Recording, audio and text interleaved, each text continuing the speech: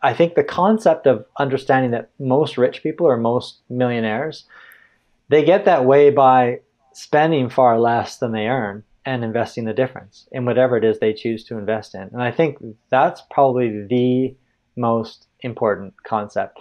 Somebody who earns $2 million a year isn't necessarily rich. I met a guy who earned $8 million a year who had very little money.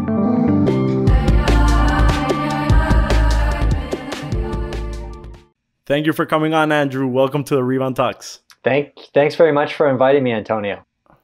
It's been a crazy couple days. I'm curious to know what your opinion is about Reddit pushing the GameStop stocks. And now we're seeing trading platforms like Robinhood not letting their investors purchase any more of these stocks. I mean, first of all, for me, this is one of those things where investors really need to think more long term. And there are always going to be games that are played with markets and with what people are going to do in terms of speculating. And I think one of the best things to do is to recognize that we really ought to stay out of speculation completely. The idea is that we build a diversified portfolio if we're truly greedy, if we truly are greedy. To me, the definition of true greed is to maximize the overall profits, not to make a ton of money this week or this year and then potentially lose it all the next week. So what you're seeing right now with a lot of tech companies is you're seeing a lot of things that were happening in the late 1990s. You're seeing mass popularity, almost a euphoric kind of popularity for businesses with great stories, but those businesses don't have strong earnings to support them. So long term, here's what we know. Here's what we know. We know that long term, a stock price will appreciate in conjunction with its actual business profits. When that doesn't happen, there's always a really painful reckoning. And so, yeah, there are all sorts of games being played over the last couple of days in terms of different stocks that are going really high, going crazy. We've got hedge fund managers who are trying to short them, and we have other people trying to buy them. It's burning the hedge fund managers. I think the best thing for us to do is ignore all of that. Don't get into speculating and buying stocks that don't really have any earnings anyway. The best way to beat 90% of the investment professionals over your lifetime is to build a globally diversified portfolio of low-cost index funds. Don't speculate. Add money every single month or whenever you have the money, and rebalance as needed once a year back to your standard original allocation. So you'll beat almost every day trader and professional speculator and professional investor and professional hedge fund manager over your lifetime through this process. So it's ignoring the noise du jour. And it's easier said than done. I would love for you to tell us about your story and how you realize these 9 principles that you talk about in your book, The Millionaire Teacher. And I know one of them is conquering the enemy in the mirror, ignoring all these noise. But it's not, as I said in the beginning, it's not that easy. Yeah, we're not emotionally wired to be good investors. And I think it has to do with the fact that humans, and I say humans when I say that, and ironically, men more so than women. Women, you can give women a set of rules, and they tend to be a little bit better at following those rules. And I know this is the fascinating thing when it comes to the man-woman concept too, where if you give financial literacy tests to men and women, men typically have more interest in finance. So they typically score a little bit higher just when you give these tests to the general population. But all kinds of studies have shown that women tend to be better investors than men. And so Fidelity did a study, Wells Fargo did a study, Vanguard did a study, Karen Sodian and Brad Barber, a couple of economic professors did a study, and it's so consistent. So now back to that original question about the difficulties. I think it's the belief that we or someone we know can see the future. And for some reason, men more often than women end up falling for this. And whether it's a higher level of testosterone, or higher level of belief that somehow we can beat the system, it's also men that drive really typically crazy fast on freeways as well. Men take higher risks. And as a result of all that, and when it comes to our finances, it can ensure that that typically we end up underperforming. But again, back to that premise, it is so hard to harness that, to recognize that, hang on, in all sorts of other pursuits in life, the more you put into something, the better you end up. So if it's in the gym and you want to get stronger, the more time you put into thinking about the workouts that you need to do, reading about the workouts you need to do, and then spending the time in the gym actually doing it, well, that will increase your likelihood of getting bigger and getting stronger. And it's much the same with any skill-based sport or activity, learning to play the piano or the violin. Investing is one of those really weird things. It is a really weird, there's a paradox with investing, because putting less into the effort actually ends up with higher returns for you as the investor. So when Fidelity did a study, they wanted to see, well, which were its best investors? Were they people that had PhDs in economics or at least master's degrees in business? And how old were they? And what was their gender?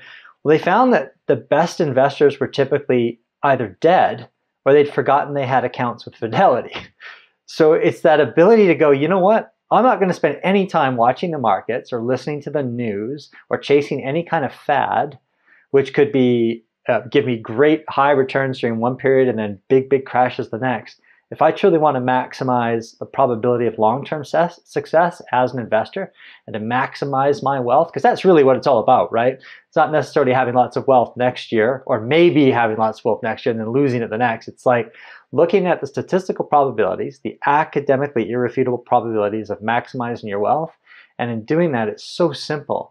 You just essentially build a low-cost portfolio of diversified index funds or ETFs, continue to add money, don't chase fads, and decade after decade, you'll beat the vast majority of professionals. So it's been so interesting as an investor for me over the last 31 years, watching this has happened before.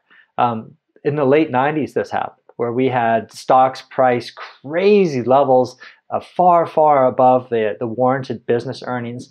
We had much the same thing happening in the 1960s. So this was before I was born, but I was fortunate enough to read a little bit about this. It was much the same. People said, well, this time it's different. Their new electronic stocks are going to change the way businesses run. And it did change the way business was run. But much like today, and much like in the late 1990s, when stock prices rise far faster than the business earnings of those companies, there ends up being a painful reckoning that occurs. So instead of chasing hot things, putting our egos aside and building that diversified portfolio of index funds will give us the best odds of success.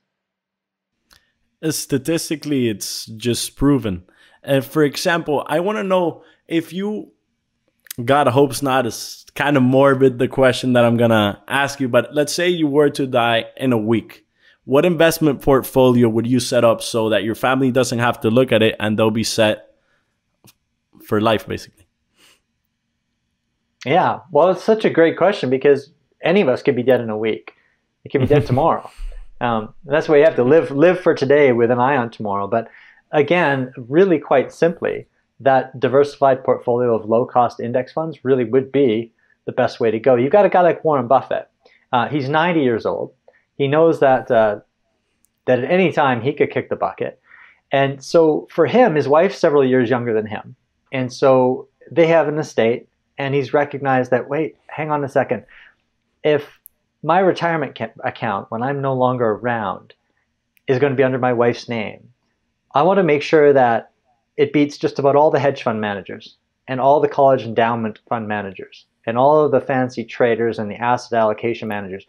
I want to make sure that my wife's money, or Buffett wants to make sure his wife's money beats most of them, right?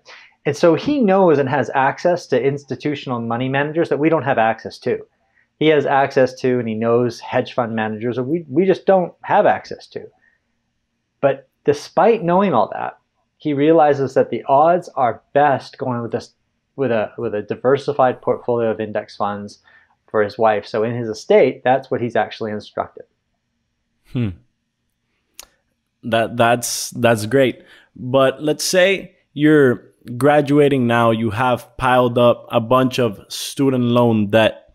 So do you recommend they just put a little bit, like $100 every month, $200 into this diversified portfolio of index funds? Or what do you recommend they do having this amount of debt right when they graduate? Yeah, that's an awesome question, because what you'll have is with your student loan debt, I think often we're looking at what I'll call it's high interest debt is what it is. It's usually, above 5% per year. And in today's climate, 6% loan, you could call that in today's climate anyway, a high interest debt loan. So when you go to pay that off, when you put money towards that, let's say it is a 6% loan. Do you guys have student loans at all? No, us, no. Thankfully, we don't. Yeah, that's good. I think Yeah. a pretty common range. I was talking to somebody recently who had student loan debts, and they were talking about 6.5% range. Wow. Where there were different interest rates for different. Some of it was a bit lower, some of it was a little bit higher than that. But overall, she seemed to be paying around 6%. When she pays that off, or she aggressively works to pay that off, it's equivalent to an after-tax guaranteed return of 6.5%.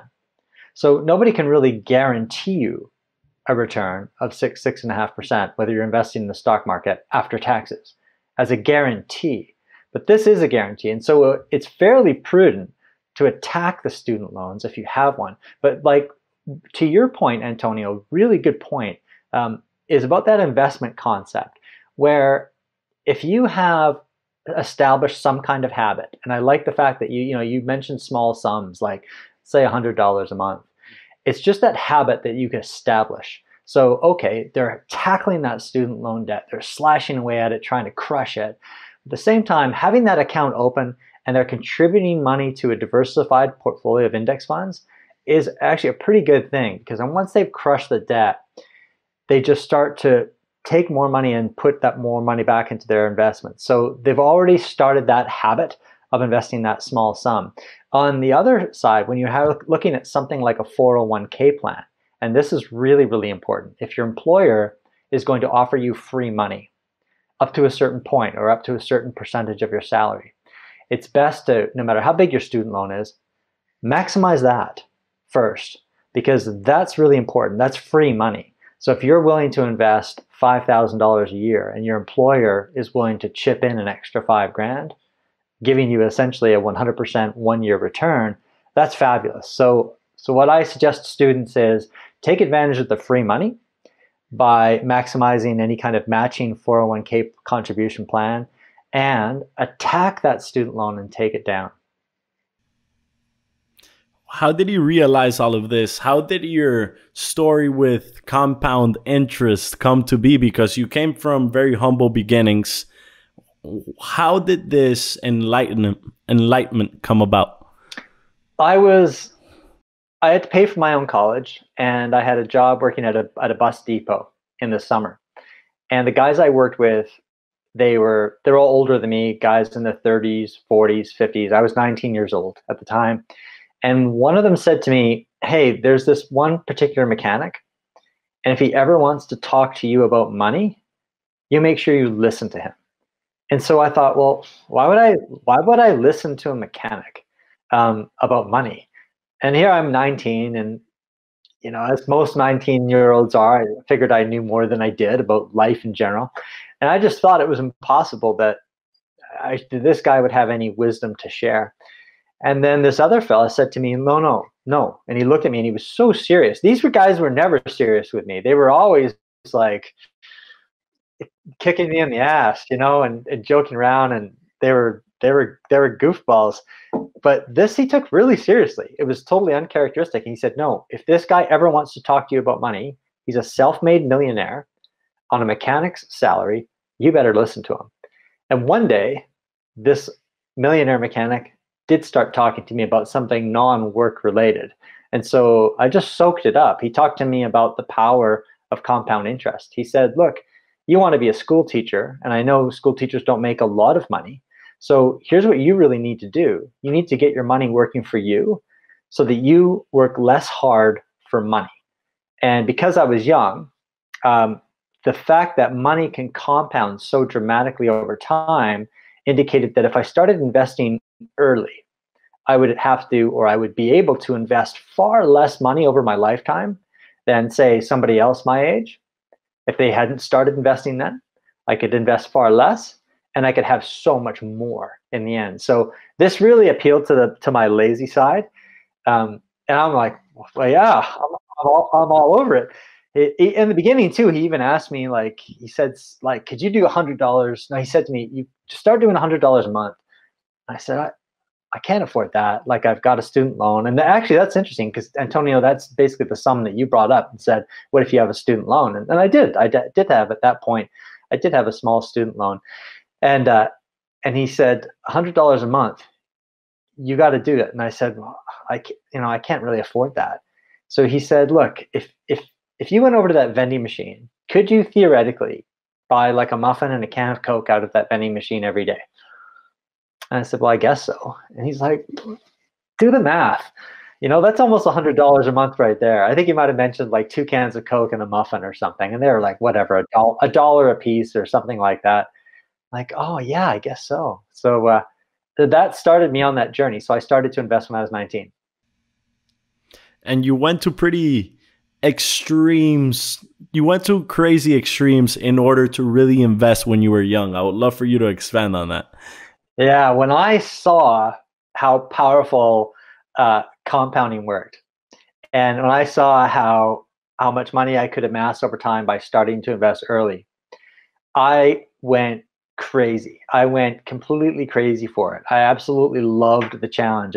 It sounds like I had a really miserable life in my early 20s when I started working professionally, but I loved every aspect of it. I'm not recommending it. I think you have to be wired a certain way, but I loved this challenge. So, for example, when I first started working professionally, I would look for places to house sit. And I figured, wow, if I could find somebody who was taking off for 6 months and I could look after their cat and stay in their home, then I wouldn't have to pay rent for that 6-month period.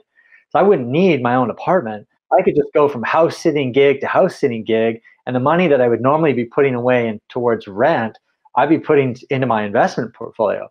So I did that, and then eventually I wanted like my own place, and but I wanted something that was cheap and okay.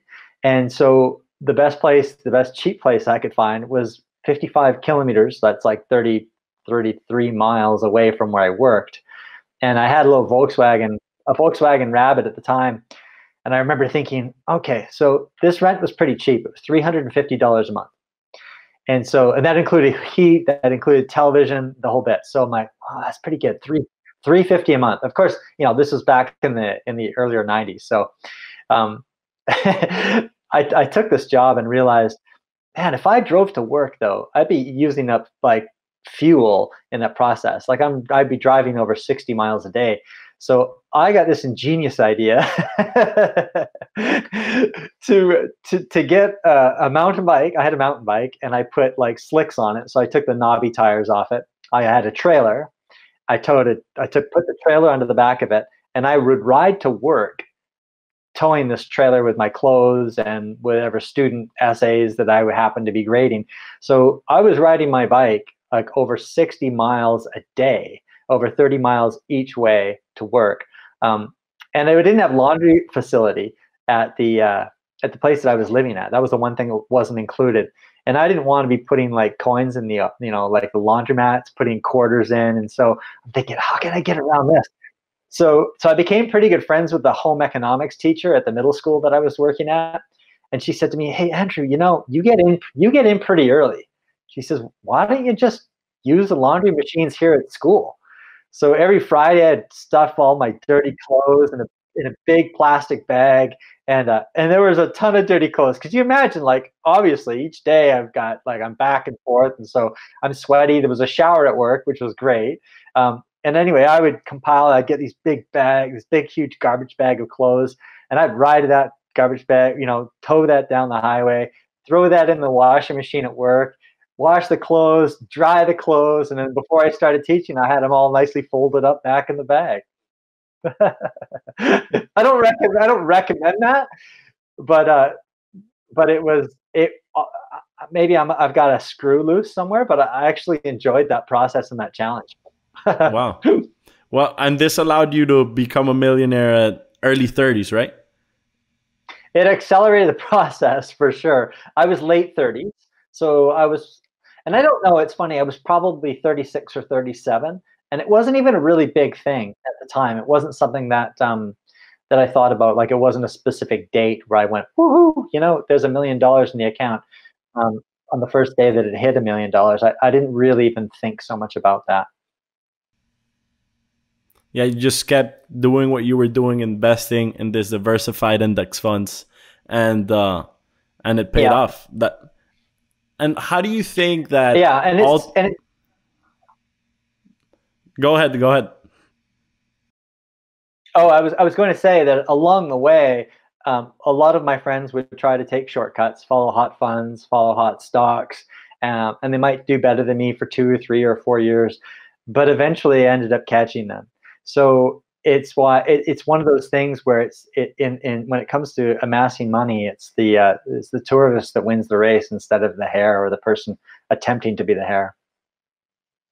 How do you keep this patience throughout this whole time? Because you see your friends making all this money, you see the news every day with a bunch of catastrophes that are about to happen. How do you keep your mind clear and have this patience to wait 10, 20 years, 30 years, 40 years, however long it might be?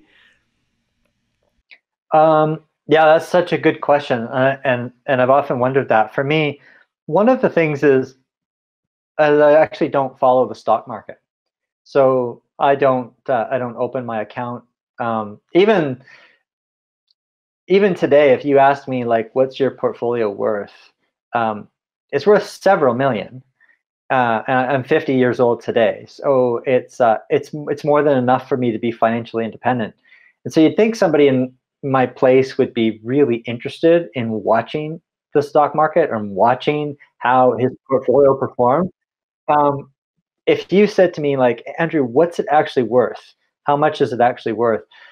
I probably most days, if I had to really work hard to try and guess, I probably couldn't even get within $200,000 of the correct answer. And it's just because I don't look.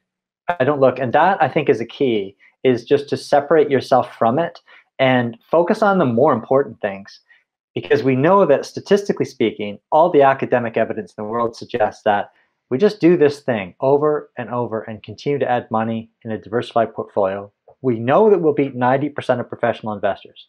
Okay, so that's done and dusted. That's automatic now. That's out of the way. Now I can focus on other cool things. I can focus on exercise, my friends, my family, doing cool stuff, learning new skills, and having fun in life.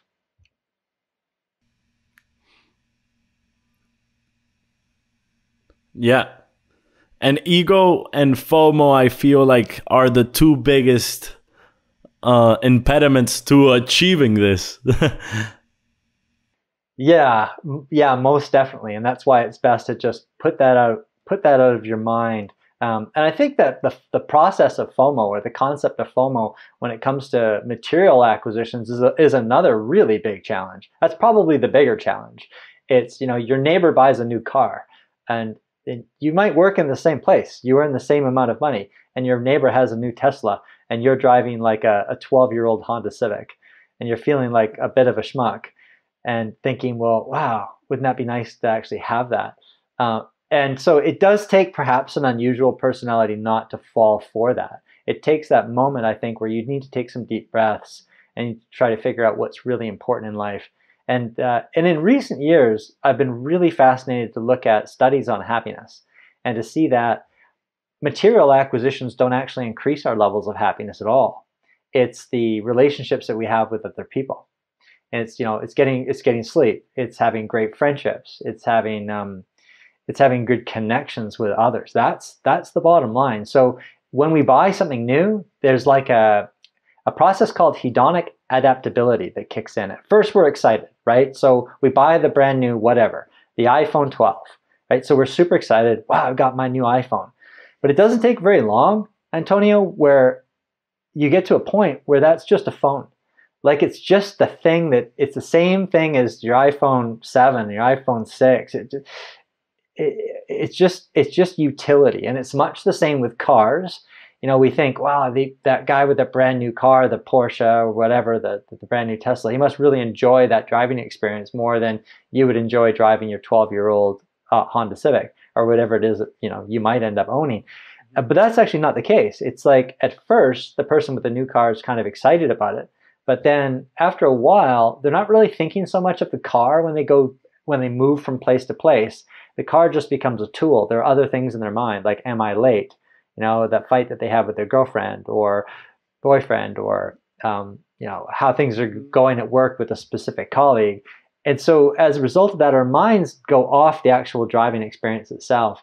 So really cool Michigan State University study showed that the actual driving experience, when it was assessed as to whether people actually enjoyed driving more with a high profile or a high status car versus a low status car, it ended up being completely nullified. There was no difference between how somebody felt when they drive based on hedonic adaptability. So knowing that is kind of an exciting thing, because when you understand the science behind it, you go, okay, I'm not going to get sucked into this.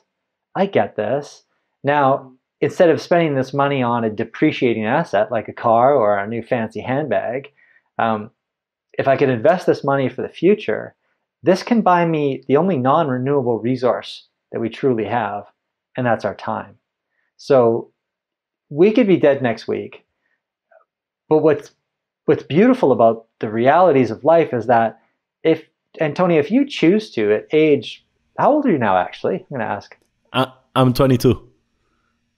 So you're 22. So what's really exciting for you is that at age 30, if you decide, I'm going to take a year off, I'm going to travel the world at age 30, and you've set yourself up for a degree of earlier financial independence, you have the option of doing that.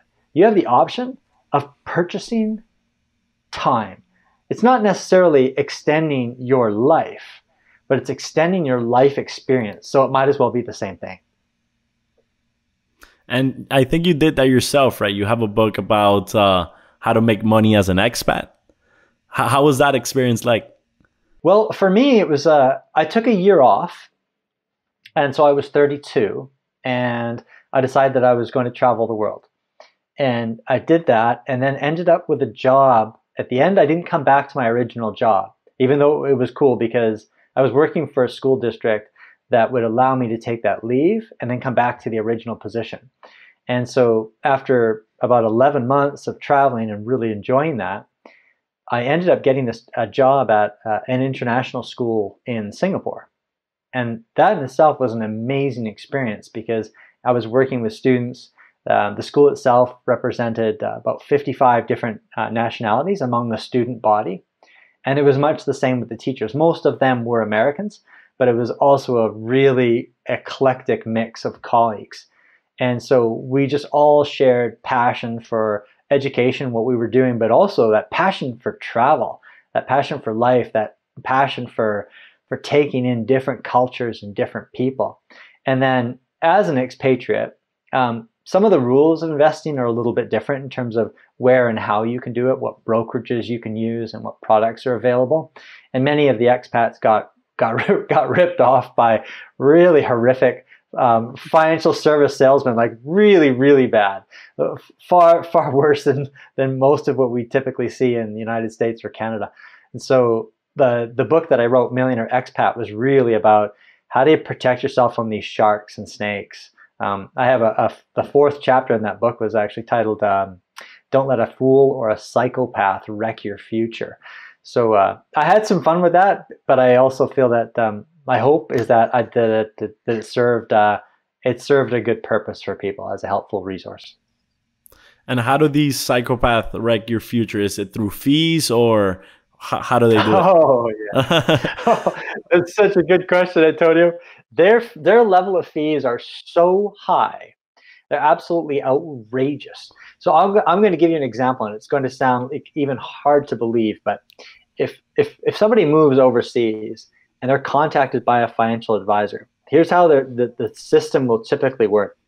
The advisor will say to them, okay, so you're earning whatever. It's usually pretty decent money. What we're going to do is we're going to let's see if you can invest, say, $2,000 a month. Let's just say they could do that. And so the client signs up, yep, $2,000 a month. So what's that, like, whatever, $25,000 odd, $26,000 a year. And my math is wrong on that, isn't it? $24,000 a year. 24. Thank you. The advisor, if they signed you up to invest that $24,000 a year, the advisor would get an upfront commission of about $27,000 upfront. So it doesn't seem like it makes any sense, does it? No. What do they get that commission for? 27 grand. So they would get that commission for essentially getting someone else to sign their soul to the devil. So here's how it works. If I sold one of these policies to you, if I sold you one of these policies, okay, Antonio, $2,000 a month, yeah, we're good to go.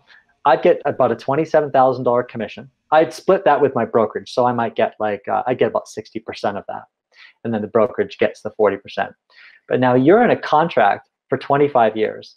You will pay investment fees of about 4.5% a year for 25 years. And if you try to pull out after 1 year, the company will take all of the money you've pulled out. You don't get any of it. It'll be a penalty to you, all of it.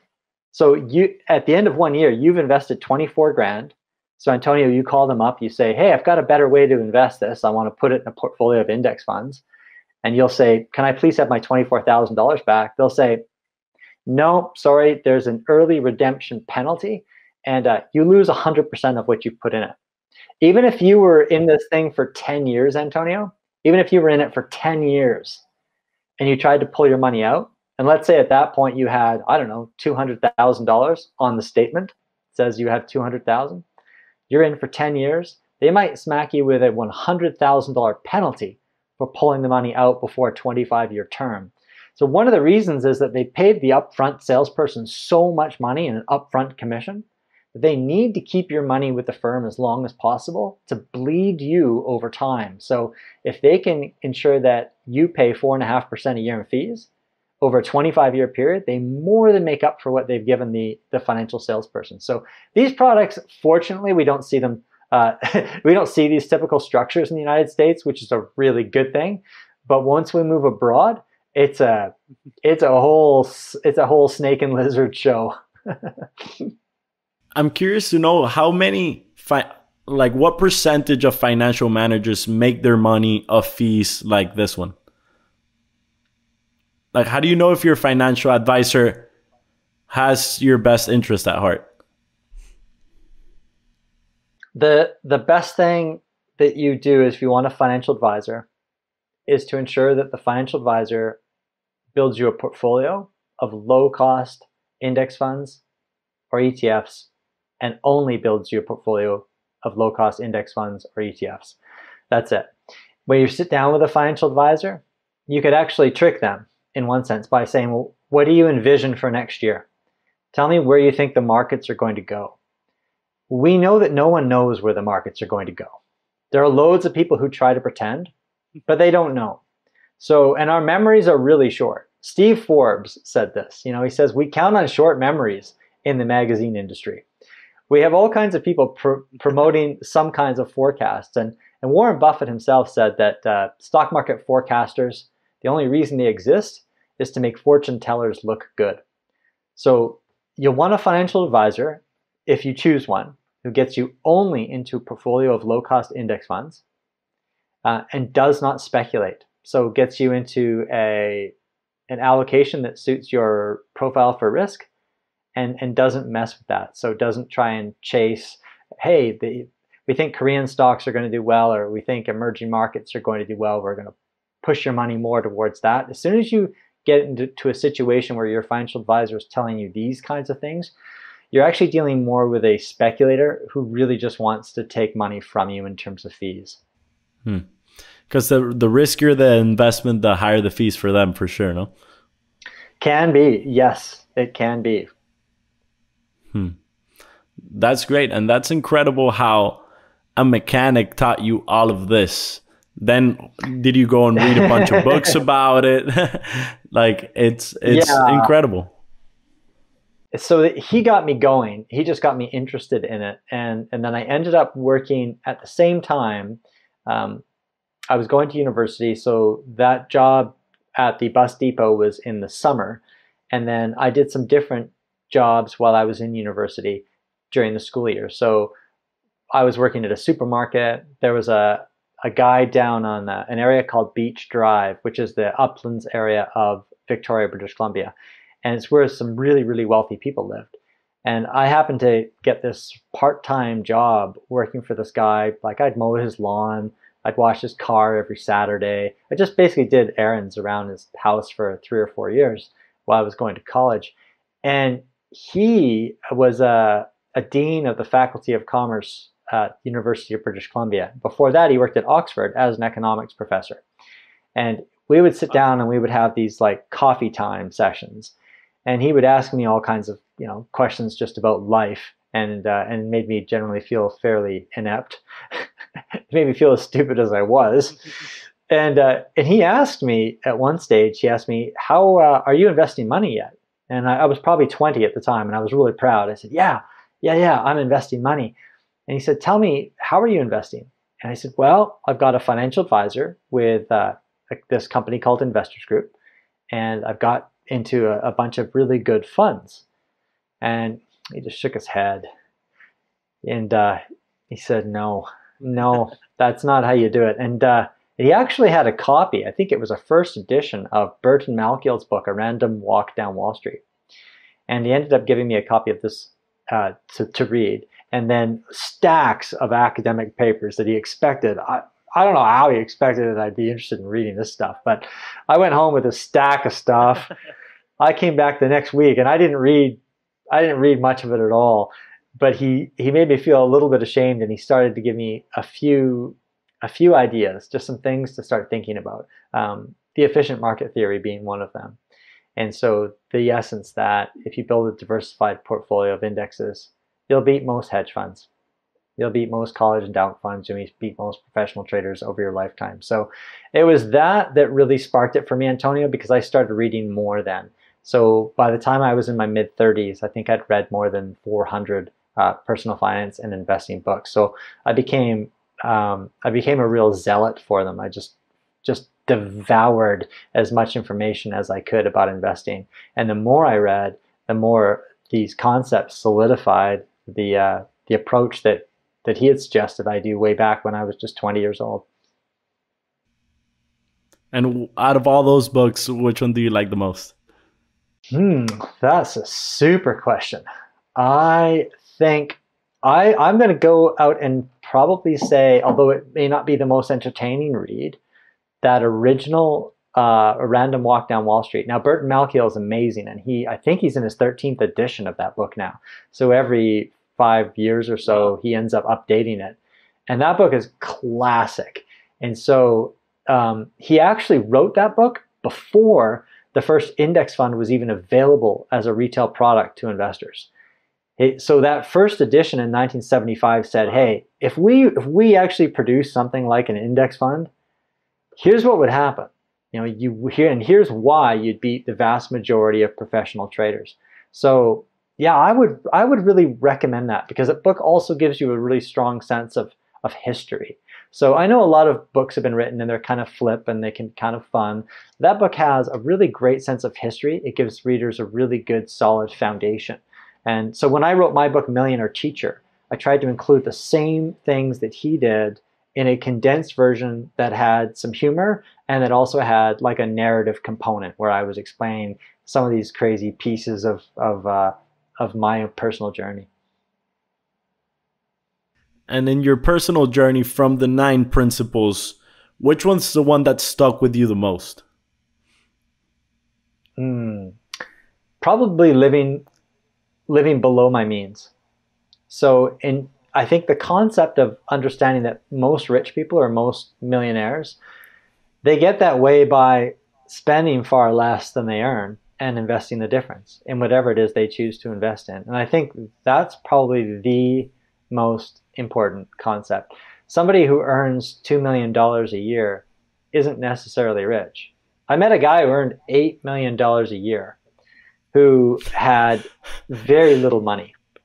No way. 8 million a year. Yeah. Yeah. He had very little money. And he had like, he had a big house on the Riviera, and he had like fancy cars, and he had a Rolex watch, and he had all this stuff.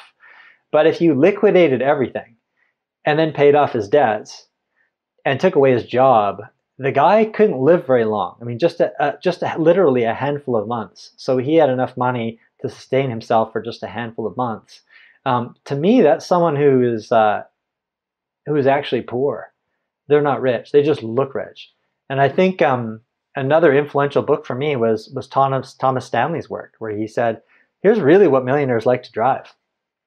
So the idea that millionaires love Audis and Mercedes Benzes and Ferraris, some of them do, but most of them don't. Most of them drive just typical cars like Toyotas and Hondas and Fords. And the interesting thing is most of the high status cars that you see on the road are not actually driven by rich people. So when I read those studies, holy smokes, Antonio, that was so powerful to me to think that, wow, so most of the high status cars I see on the road are not driven by rich people? No, they're not. They're not. Most of them are driven by people with really high salaries, right? So they might be lawyers and doctors, people with really high salaries, but they're people without a lot of wealth, generally speaking. And again, it doesn't mean that there aren't rich people that love to drive high status cars. There are, but most rich people don't. Yeah, you can't buy your way to wealth, basically. That's the moral of the story, I feel. Exactly. And something that also strikes me from these stories is that if you don't have the patience, if you make the money and spend it right away, it doesn't matter how much you make, you're never going to be rich. Exactly. Exactly. Wow. This has been very enlightening, Andrew. Is there anything you want to say or anything you want to promote? Oh, I think just recognizing, I guess if I were to promote one thing above anything else, it's just to recognize, to me, what I think is a true essence of success. And that's boiling down to the relationships that we have with other people. And so if we can master our money rather than have money master us, it frees up more time for us to spend time nurturing the relationships we have with others. If we become the sort of people that don't pursue materialistic things, and instead of pursuing materialistic things, we pursue nurturing the friendships that we have with people, with ourselves, friendships with our families, this stuff's golden. We're all terminally ill, right? Every one of us. And we don't know when we're going to die. No one does. So I guess if I were to end with anything, it's just that do your best to live for the day with an eye on tomorrow.